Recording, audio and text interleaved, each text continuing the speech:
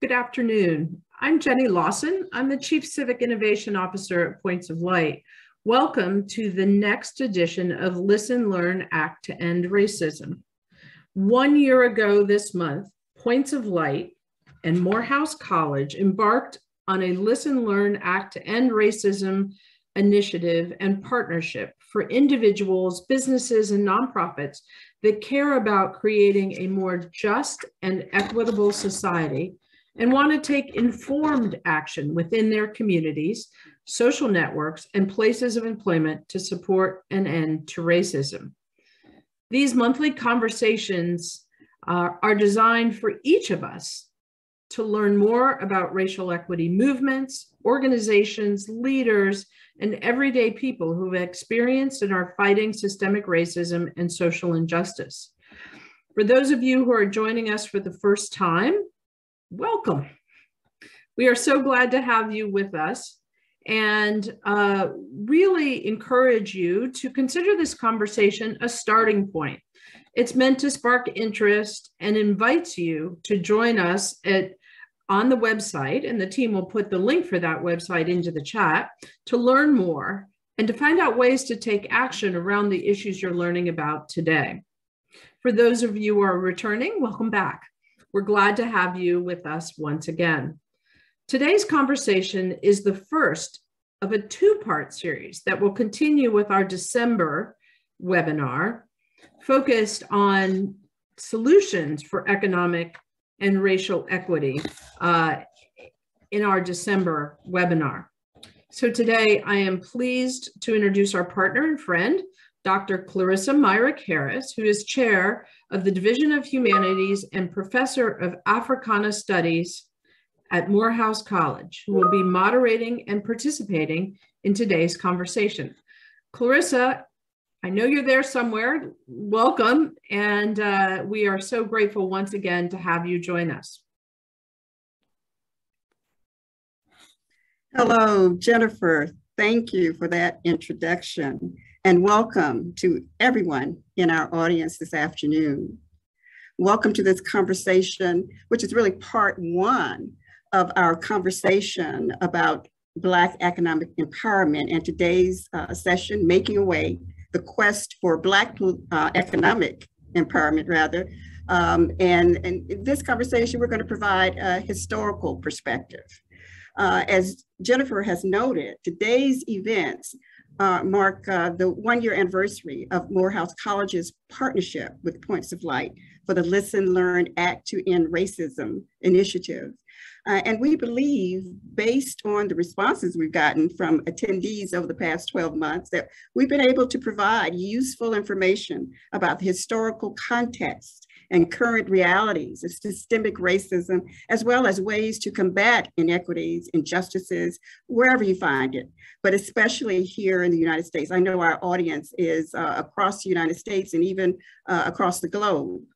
Our stakeholders at Morehouse, who have participated and will participate in future conversations, look forward to continuing to raise awareness and perhaps down the line partnering with some of the organizations, institutions, individuals, and corporate sponsors to act in targeted ways to end systemic racism.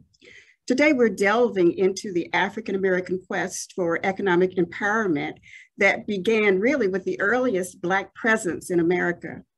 First, let me define what we mean by economic empowerment. A simple definition is the capacity of women and men to participate in, contribute to, and benefit from growth processes in ways that recognize the value of their contributions, respect their dignity, and make it possible to negotiate a fairer distribution of wealth. In terms of Black economic empowerment, specifically, we're talking about policies and practices, actions that aim to give Black people the chance to earn more than a minimum wage, own more property, successful businesses that create financial resources for themselves, their families, communities, as well as positively impact the national and even global economies. It means creating the context, environment, and opportunities for the creation of generational wealth. The McKinsey Institute for Black Economic Mobility talks about the quest for Black economic empowerment as work anchored on 5 economic roles that individuals play in the economy. I'm going to run through these very quickly. First, as workers, racial gaps exist across the US labor market, especially in occupational representation, ultimately manifesting as a $220 billion annual wage disparity between white and Black workers. Business owners across all sectors, Black-owned businesses are few in number and small in size due to lower rates of realized entrepreneurship and lack of access to capital. Consumers, consumption by Black Americans remain below its potential due to lower incomes, poor access, and unsatisfied demand. In Black communities, collectively, there is, I'm told, a $1.2 trillion in potential buying power that largely remains untapped. Savers, investors, the racial wealth gap is the result of low intergenerational transfers of wealth, lower incomes, and lack of financial inclusion. The median Black household has just 1/8 the wealth of the median white household, with inheritances driving 60% of the disparities in annual flows. Residents, many fundamental services delivered by the public sector fall short for Black Americans, limiting their economic participation. Some public programs have eligibility and implementation rules that create barriers to participation or disparities in spending. Others are underfunded relative to the scale of need. During enslavement, and we're going all the way back to provide this historical context today, during enslavement, slavery industrialized Black bodies. It was a source of wealth and labor in a way that created wealth for multiple generations of European Americans and their families. Slave owners turned their portfolios of human capital into venture capital that ultimately funded industries and birthed lucrative businesses, establishing an economic model that continues across markets today. Beyond serving as tangible assets themselves, enslaved laborers further generated the cash flow needed to build expansive enterprises and acquire additional assets. During slavery, there were enslaved entrepreneurs of sorts. They were enslaved and had to use their labor in making products or raising produce. Often they were hired out by their enslavers, but in some cases they were able to negotiate to keep some of the products of their labor and to, in some cases, accumulate wealth as blacksmiths, as carpenters, as seamstresses, as laundresses. And they were able to accumulate a portion of what they earned, and in some cases even finally buy their freedom or the freedom of their family members, their spouses and others. There were independent Black entrepreneurs among free African Americans throughout the South and of course in the North. And these entrepreneurs provided goods and services for both Black and white communities. Next week, we'll talk about labor unions and African American participation in labor movements. But because we want to get to this historical context, I'm going to move forward in our conversation. And I want to just note that the themes that we are going to be talking about include the state of Black workers historically. And when we provide this historical context, there'll be a better understanding of why we're facing the challenges we're facing, the inequities, the social injustices today. And so before we jump into this current initiative discussion again, we are going to have this wonderful conversation today with our two panelists, so the two individuals who are joining me in this conversation. So I'm going to introduce them to you now, and then we'll get started. Dr. Keith Hollingsworth. Keith, and you can join us visually and audio.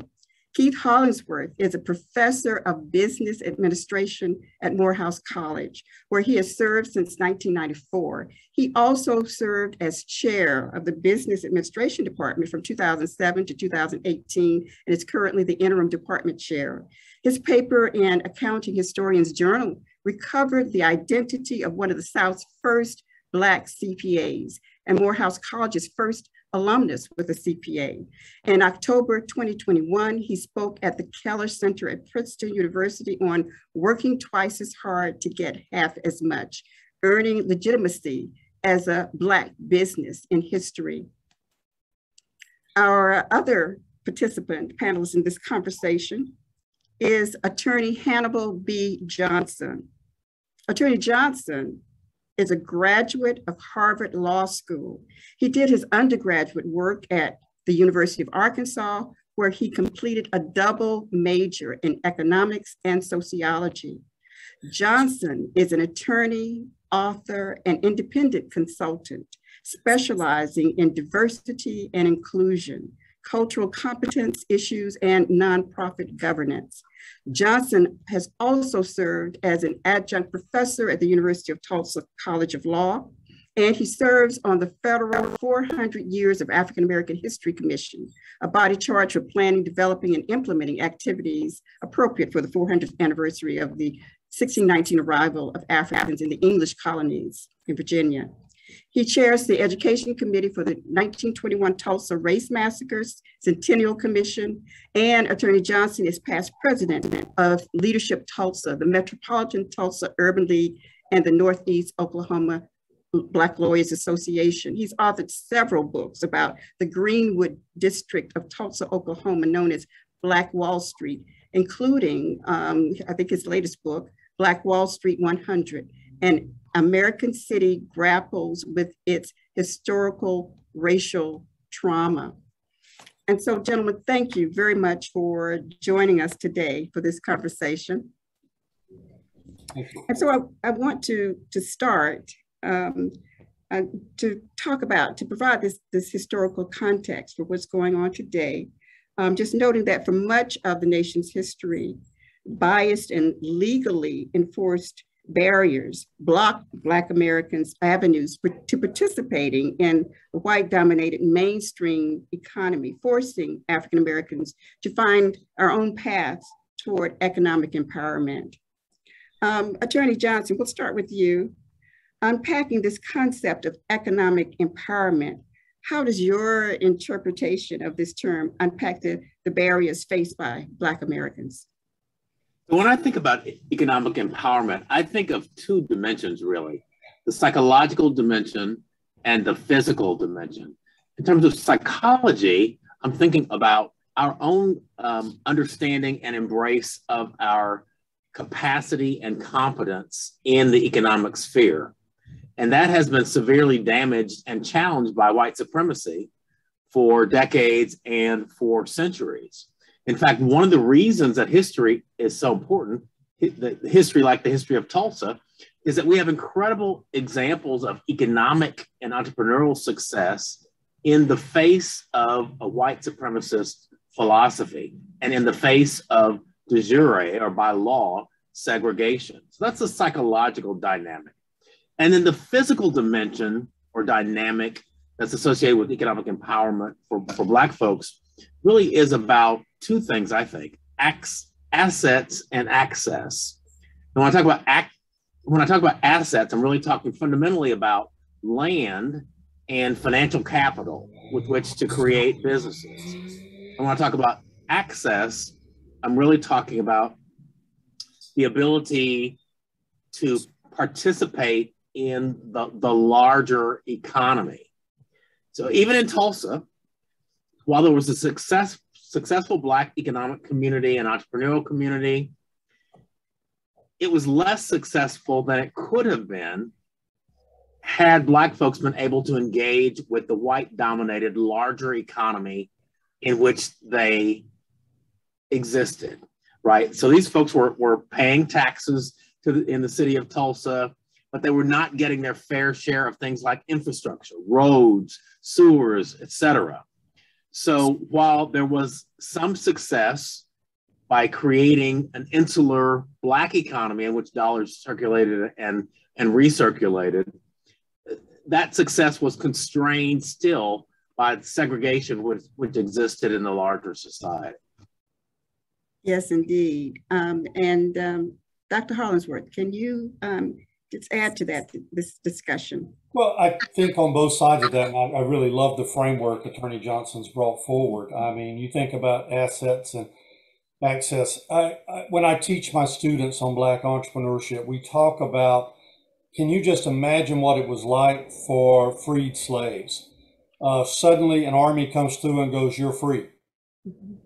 There's no preparation. You're not used to really controlling your own life. You're not used to making decisions for yourself. I mean, honestly, you've been told what to do from dawn to dusk for the most of the part. Most people were not taught to read and write. It was illegal.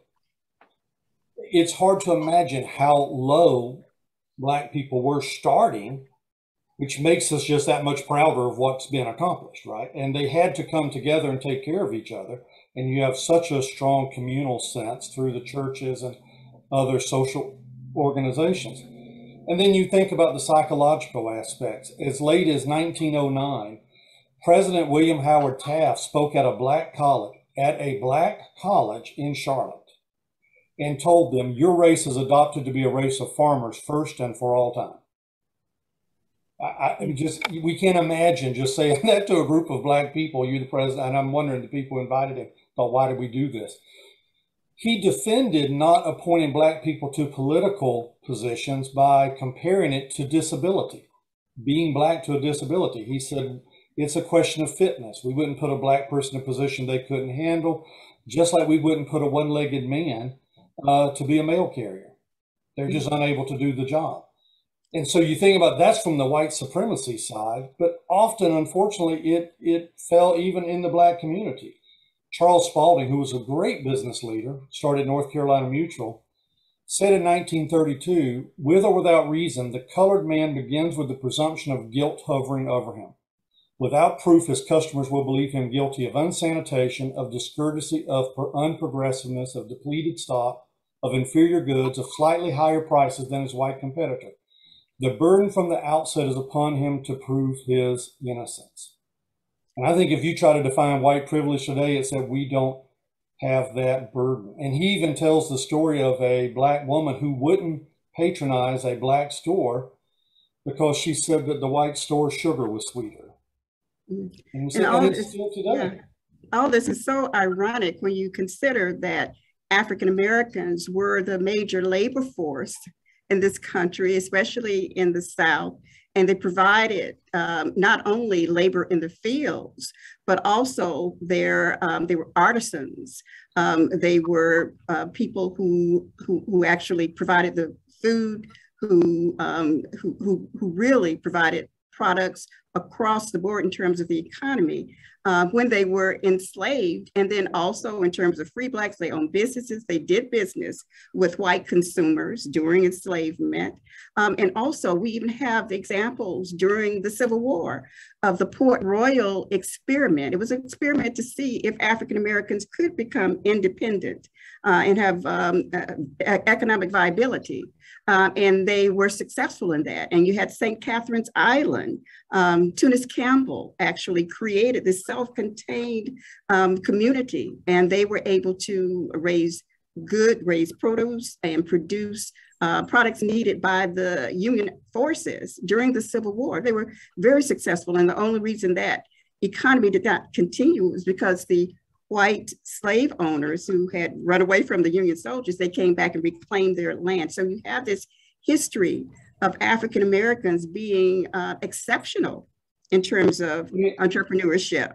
Right, and in fact, one of the things I'm telling my students is that there were certain occupations that were considered Black occupations. Exactly. You wouldn't really have found a white barber in the 1800s. Yes. I mean, barbering was considered a Black trade. Actually, cooking and restaurateurs, for the most part, were considered a Black trade. Most white people weren't considered to know how to cook. that would have been practically a black trade. So there were trades that were really considered black trades up until pretty much the late of the 1800s. So the idea that you can't do business when you've actually restricted them to certain areas of business and expect them to do that. Yes. But that just reinforces a really, I think, a really critical element of the discussion. And that is that economic viability is dependent on political power, ultimately. And so you can prove yourself, as Booker T. Washington would say, to be industrious and to be able to self-govern and all that. But that means very little if you have no political power. Right. Exactly. And he thought if you were economically successful, you would be granted political power. And there's a lot I respect about what he believed, but he was wrong in that one. We've had a lot of evidence that even very successful black people did not achieve respect from the white community. If anything, they painted a target on their back. Exactly. And actually put themselves in more danger by being successful. An example I gave in my paper that where it's still today, Michael Harriot, who just stepped down from writing for The Root, put out a tweet in 2019 that he had looked at one full year of people who appeared on Meet the Press. And they were politicians, speakers, and everything. Some people didn't have college degrees. Some people never even get into college.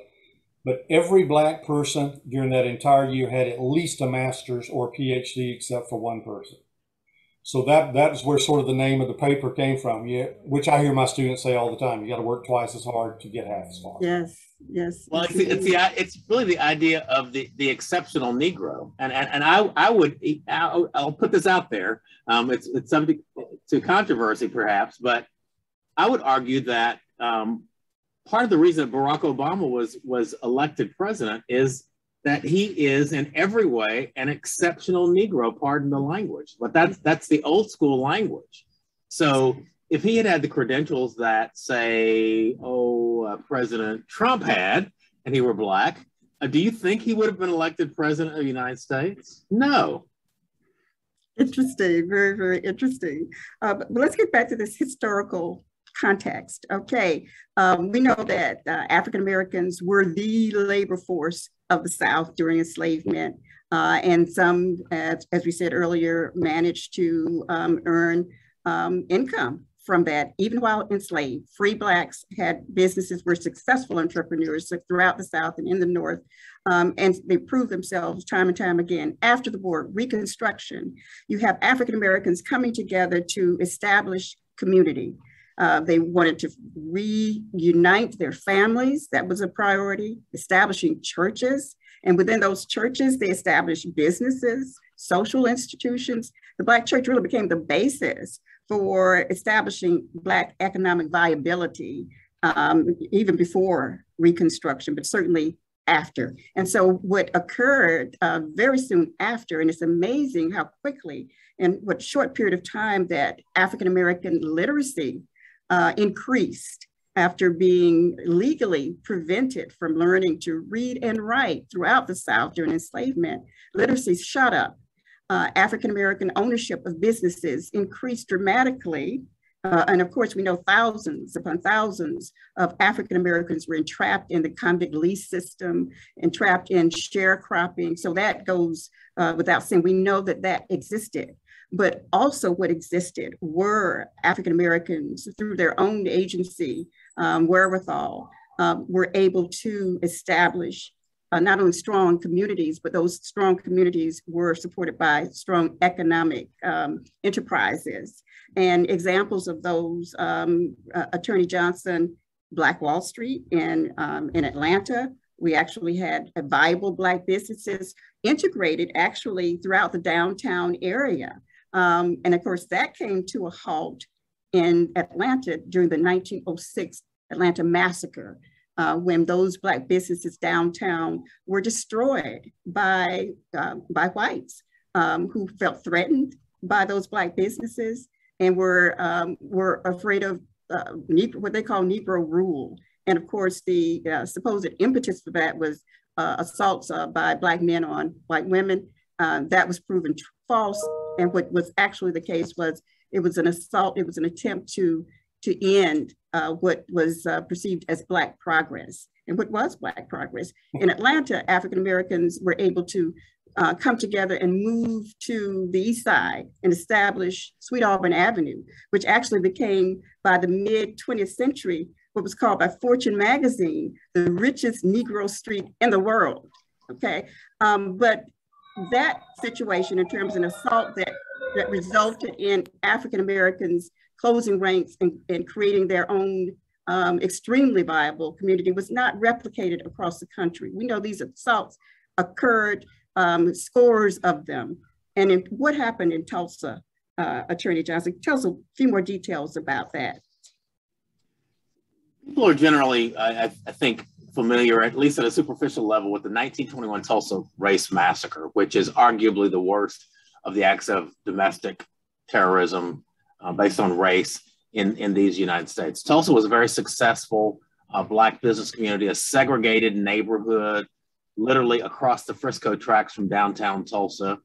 This was more of a Black Main Street than a Black Wall Street, and then it wasn't an investment capital or banking capital. It was mom and pop type operations, small businesses, hotels, grocery stores, restaurants, theaters, movie parlors, dance halls, a conglomeration of professionals, doctors, lawyers, accountants, and dentists. Very successful because the dollars stayed within the confines of this community, in part because of de jure or by law segregation. And even the Black folks who worked outside that community brought their dollars ultimately back into the community and had lunch or went to a movie or got their hair done, whatever.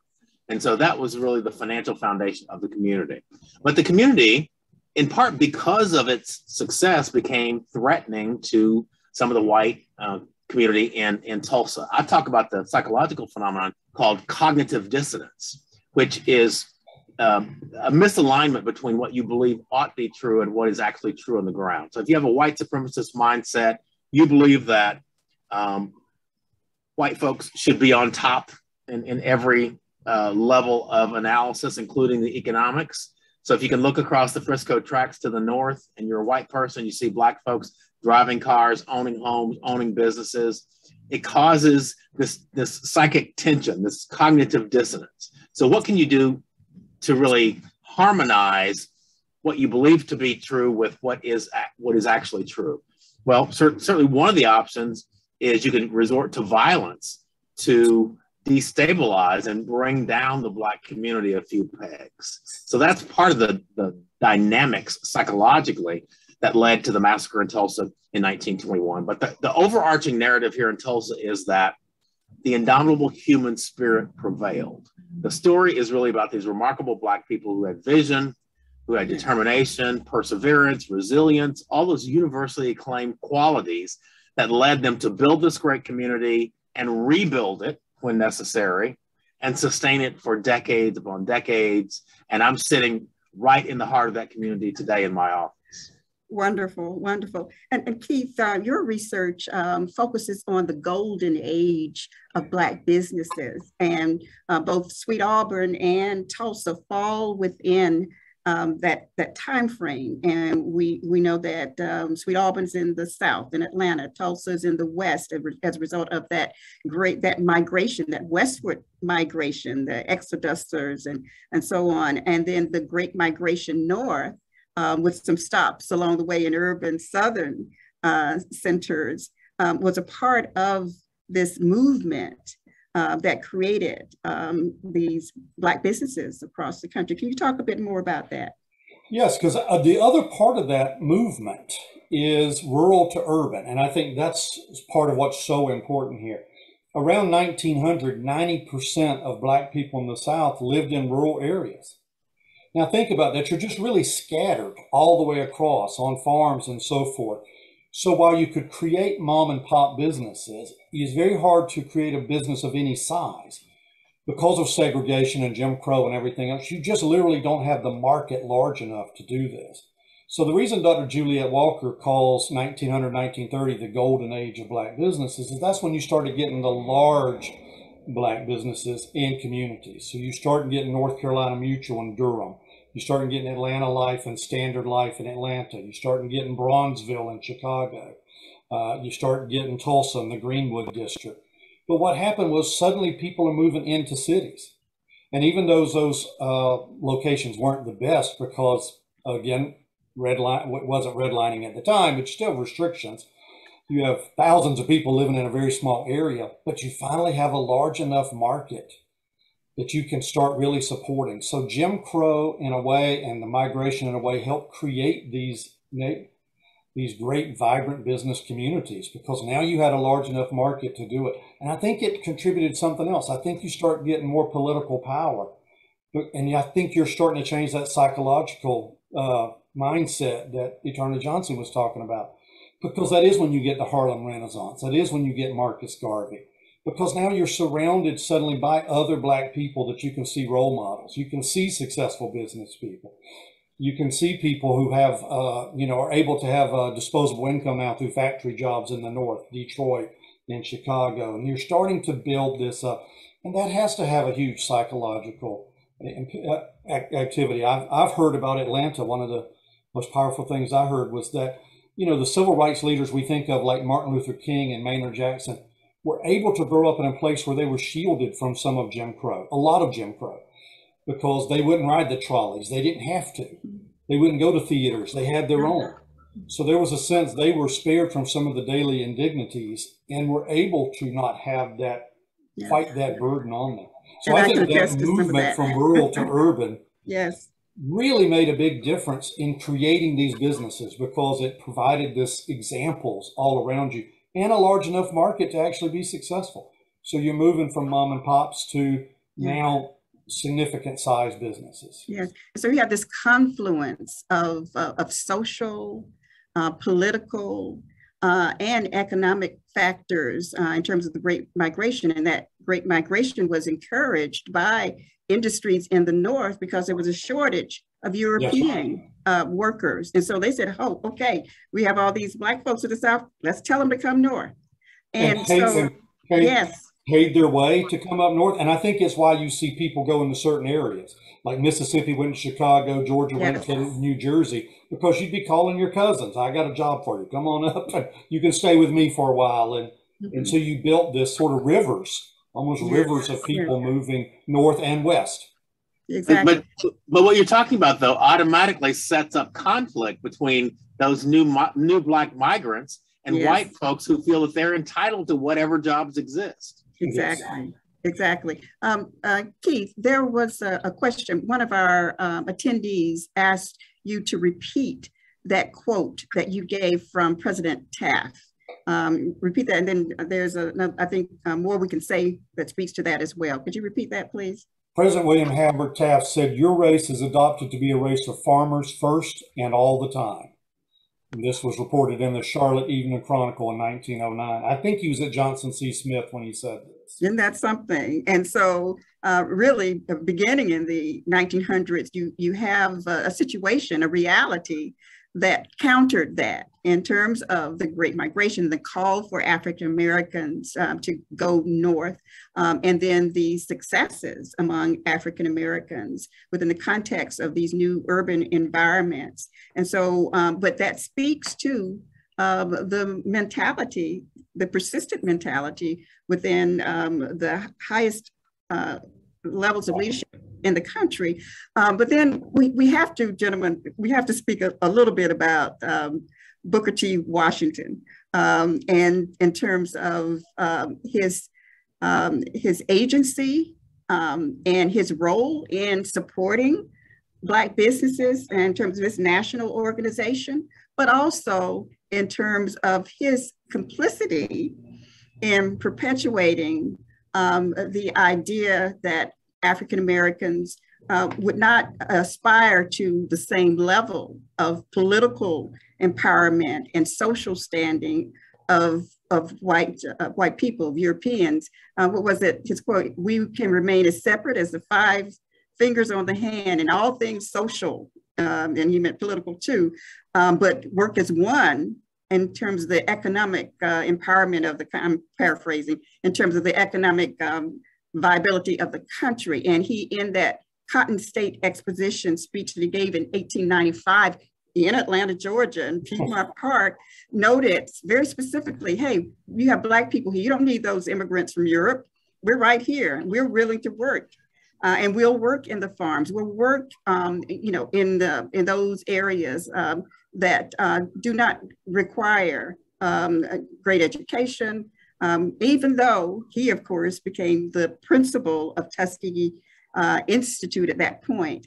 And he was an interesting fellow because he supported civil rights clandestinely, civil rights leaders and campaigns. But his persona, the image he projected, was one who espoused that African Americans should lift themselves up by their bootstraps, be the labor force, and not aspire to those things that most Americans, white Americans, would.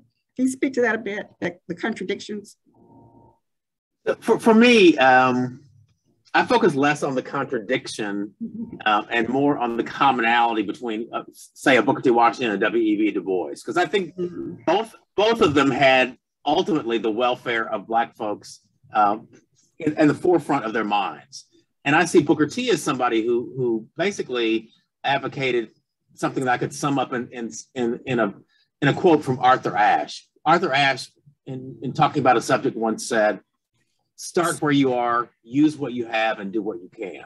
And I see Booker T as really advocating, let's develop ourselves as best we can with what we have available to us now. Let's focus on this economic stuff, and the political stuff can wait.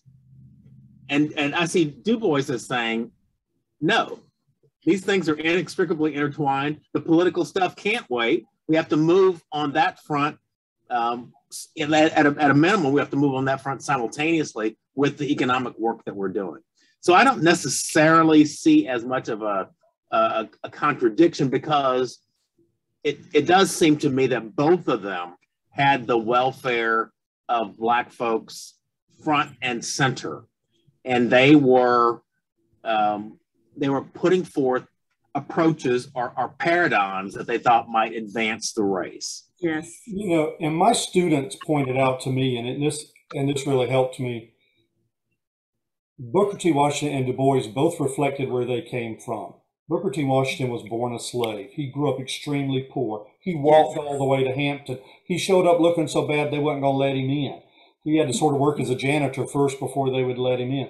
So it's natural he would think, if you just work hard enough, you can lift yourself up, because I have.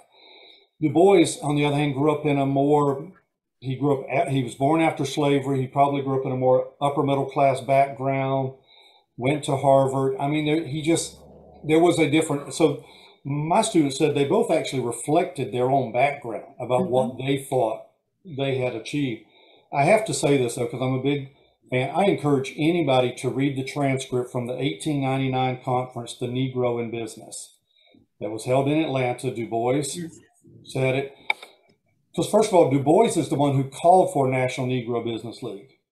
And then the next year, Booker T. Washington started, but didn't give him any credit for it. But Du Bois actually called for it. And so they both believed in this. They both believed in using the community so Black businesses should support each other. And it's very important, I think, to read John Hope's essay in there on the meaning of business. Because John Hope brings out that as we talk about these people moving from rural to urban, it wasn't just Black people, it was white people too.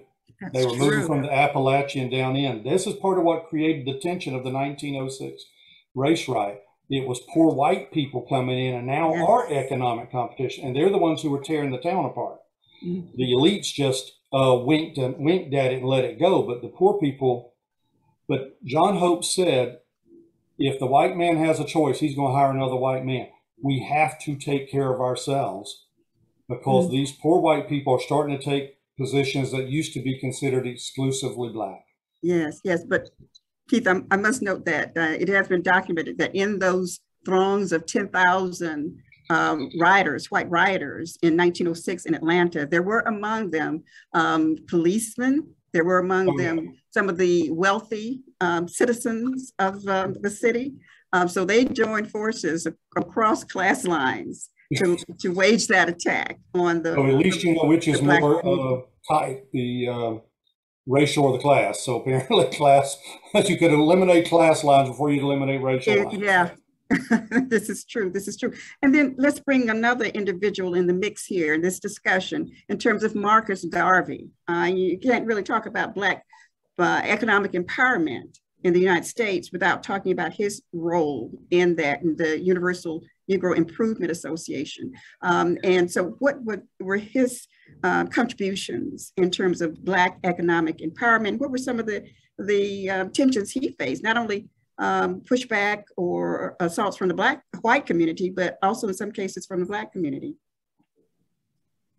Yeah, so Garvey, I mean, he's most associated with this notion of back to Africa. If we can't get our just desserts here, then maybe we remove ourselves to the motherland, make a fresh start without all these artificial barriers. Race, of course, is a social construct anyway. There's nothing really real about it in a biological sense. And so why not try another place and space as one alternative to the dilemma that we face here in the United States? True, but he had a network of businesses in this country and also elsewhere in the world as well. And he really touted that Mounts, and interestingly enough, he was a fan of Booker T. Washington and his self-help philosophy, but he went in a slightly different direction in terms of what he was promoting, his ideas among African Americans, but essentially African Americans doing for themselves, establishing their own businesses. He was an extremely powerful leader with a great deal of economic clout in the United States as a part of that preparation for the back to Africa aspect.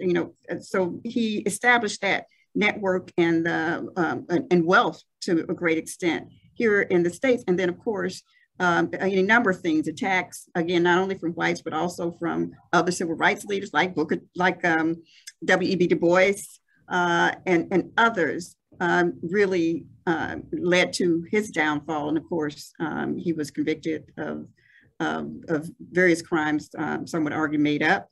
And his power and his leadership was then, it dissolved. So in this context, we have these different individuals who were all talking about African-American economic empowerment. We had a degree of empowerment and wealth in various Black communities across the country, actually. And then we had these assaults. And then we had efforts to curtail Black empowerment. Politically, there were efforts, there were laws enacted, Wagner law in terms of the labor force. You had laws enacted to prevent African Americans from ownership of land, of property.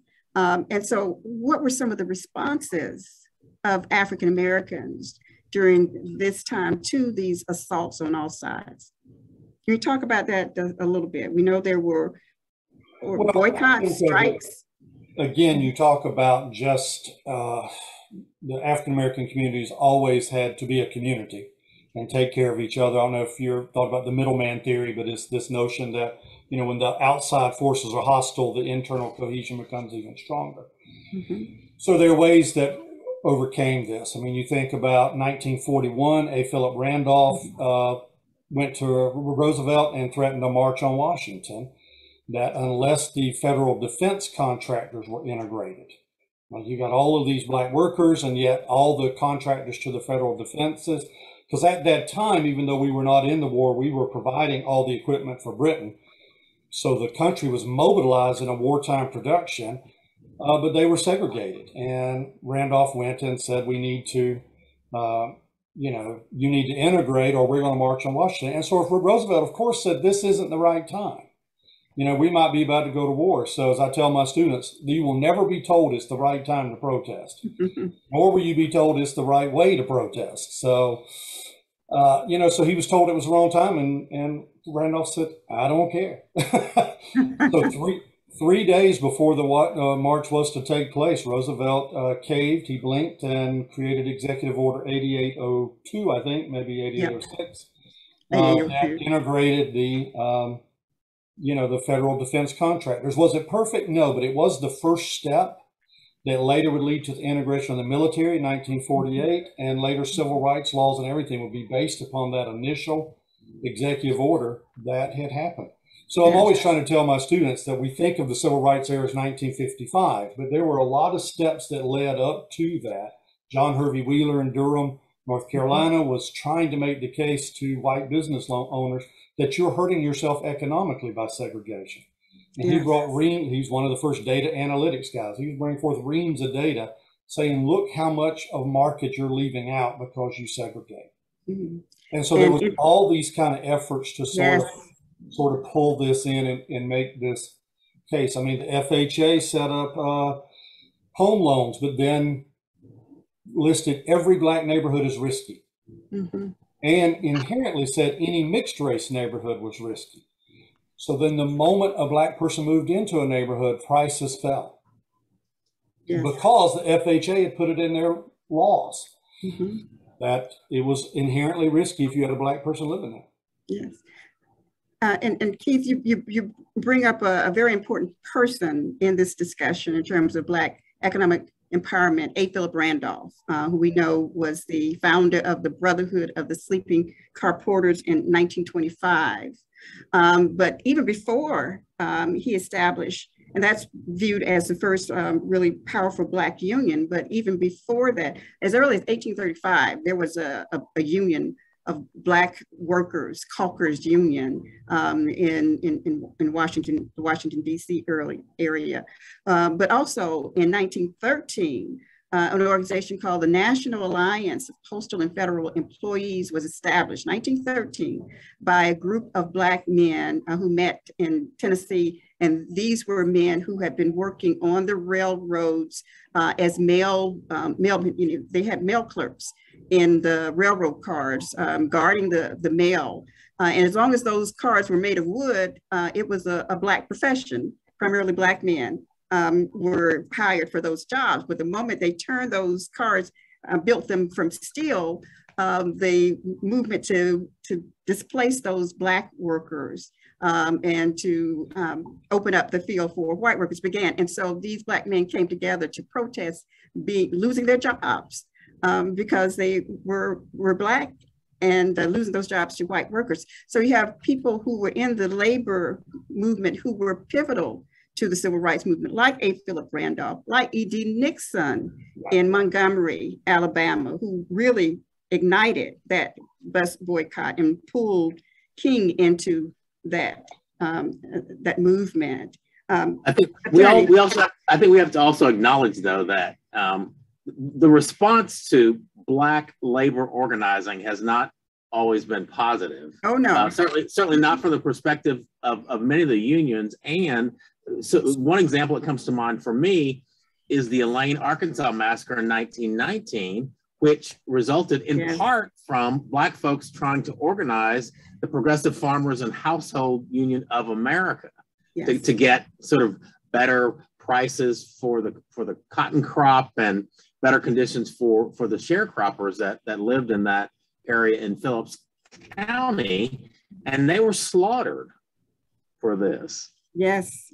What 200 men were killed in that assault, and that does speak to. I thought we were frozen for a moment. I think we're good now. That does speak to the response, the white response to black organizing for economic empowerment, and there also is that history of African Americans who were excluded from white labor organizations, then being brought in as quote unquote strike breakers. They were hired in those jobs that had been banned from previously when white workers went on strike. That created another layer of tension between African American and white workers. Can you talk a bit about that, the impact of that during that time? Isn't it interesting, though, that this notion of race being a unifier of different economic strata who are of the same race, right? So the owners of those enterprises that were hiring those strike breakers, were they sympathetic to the Black people who were brutalized by the white people who felt that they had been cheated out of their jobs? So we have to think about how race has been used as a political through line to achieve ends or goals that are not necessarily ours. Yes, exactly. You know, Clarissa, as we said the other day, so one of the frustrating things about teaching Black entrepreneur history that I do is you see the same arguments repeated from 200 years ago. Every time Black people get any sense of power, you come all the way and there's trouble. You just said about President Obama being the exceptional Negro, but still he got elected and there is pushback against it. And you see the reaction to it. And so you see that constantly. But one of the things we try to emphasize in this class is not just to put on the negative, go back to what Attorney Johnson said earlier about the indomitable spirit. I'm always talking to my students about a way out of no way. I tell them at the end of the class, on the last day of class, I hope you can see from my teaching how much I respect and appreciate this. How much I respect and appreciate these people who, even as slaves, would find a way to make enough money to try to buy freedom, or at least have some sort of autonomy. You look at these mom and pop businesses who did anything possible to have some sort of freedom over themselves. You can't help but be inspired if you really read what they accomplish. And I want my students to say, if you think you've got a hard time now, let me show you what has happened. And I say that, I mean, I look at J.B. Blayton, first Black CPA in the South. He took the test 13 times before he passed it. So don't fuss it. I mean, you know, so take inspiration from this. Yes, indeed. Gentlemen, I think it's time for us to answer some questions, if there are some among our audience, but also think about, as we begin to answer 2 or 3 of the questions, I want you each also to come back and speak about ways or some of the actions that people in our audience can take. Having heard this history, what role can our nonprofit organizations, corporate business leaders play in moving the narrative forward and continuing to support Black economic empowerment, knowing this history, knowing what the barriers have been and still are? So think about that, but I wanted to see if we have any questions. One question. The agencies of the agencies of African descendants have always been inherent and evident. The evolutionary practices of oppression, extraction, and exploitation have continuously inhibited, obstructed, and obscured the progress of Black people around the world, really. What can be done to remedy this today? Woo, that's a deep one. Does anyone want to tackle that? I don't know if we can do anything today, but that's a huge question of historical sweep. So I think, like most complicated things, it has to be approached in a multifaceted way. Yes. What we're doing today, talking about the economic underpinnings of where we are, is a part of that puzzle. It's not the be all and end all, but it's a part of what has to be done. We have to deconstruct what is to understand it better. Exactly. Keith? Well, I want to, same guy who asked the question just put a comment in the chat. And I think it is important to try to get out of this desensitization. And part of that is to show that this occurred. A lot of the stuff we've talked about today, most people don't hear. Right. And it's sad that this is even now being stripped out of classrooms because we don't want to make people feel bad. And I understand maybe you don't want to do it to 5-year-olds, but there comes a point when you should be able to talk about that there are issues here. And certainly if it gets stripped out of college curriculums, that's just a shame. But I think, you know, there's a movie that just came out about Black cowboys, The Harder They Fall. I haven't seen it yet, I think you need those kind of things that show. I mean, I'm surprised that the Watchmen show is the one that actually brought the Tulsa massacre to a Yes. lot of people's attention. But I've worked at a black college for years, so I'm like, really? You didn't know that? But a lot of people don't know that. And so Exactly. there is something to be said for art and humanities to bring these stories out so that we're Amen. not desensitized to, I want you to know, a business professor said this, Dr. Myron Harris. I'm noticing that. But you have to bring, we got to get people to see black people as people, understand some of this, and try to get, so I agree with what he just said, because it's become a sociocultural norm. Yes, yes, indeed. And we've got to find a way to get that message out. Yes. Attorney Johnson, did you want to add anything to that? Just to echo that, essentially, I think what Dr. Hollingsworth is saying is that to the extent that we can meet people where they are with this information, we're all going to be better off. Yes. And so if that's through the arts, through the window of the art, like the Watchmen. So I'm into history. I'm into history, not fiction. But I applaud what Watchmen did because it opened a window for a lot of people who then went out and found the history on their own. Exactly, for sure. Well, gentlemen, thank you. This has been, I think, a robust and very informative conversation for our audience. There's so much of this history that most people do not know about. And so it really provides a context and a knowledge base for understanding what's going on in the world today in terms of African-American economic empowerment and that quest, and not just here in the United States, but across the world, the globe. We know that there's a Black economic empowerment initiative that's been going on in South Africa over time. So this conversation has been, I think, fruitful, informative. And I'm going to turn things over to Jennifer. Thank you, Dr. Harris. Thank you, Dr. Hollingsworth and Attorney Johnson. What a terrific conversation. There was a comment in the chat that I think really captured that thank you for the history lesson. I think there are others saying, these are things I didn't know and hadn't heard.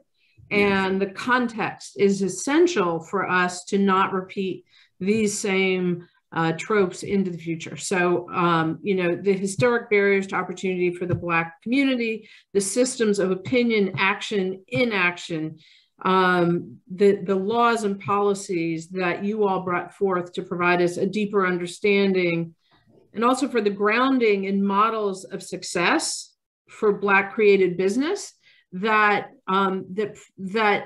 illustrate paths forward. And I think that's where we'll pick up the conversation next time, is understanding solutions and actions as we push forward to end the practices of the past, to end the racism of the past, and set a new dynamic for civic engagement, for social engagement, for economic engagement of communities of color in our future moving forward. So thank you all very much. You can find our speaker bios, additional resources, and everything to register for the next in these amazing conversations at pointsoflight.org. We thank you all so much. We wish you the happiest of holidays in the coming week. And thank you again for being with us today. Thanks everyone for joining us, and we look forward to seeing you next time. This has been Jenny Lawson at Listen, Learn, Act to End Racism, a partnership between Points of Light and Morehouse College. Thank you. Thank you. Bye-bye.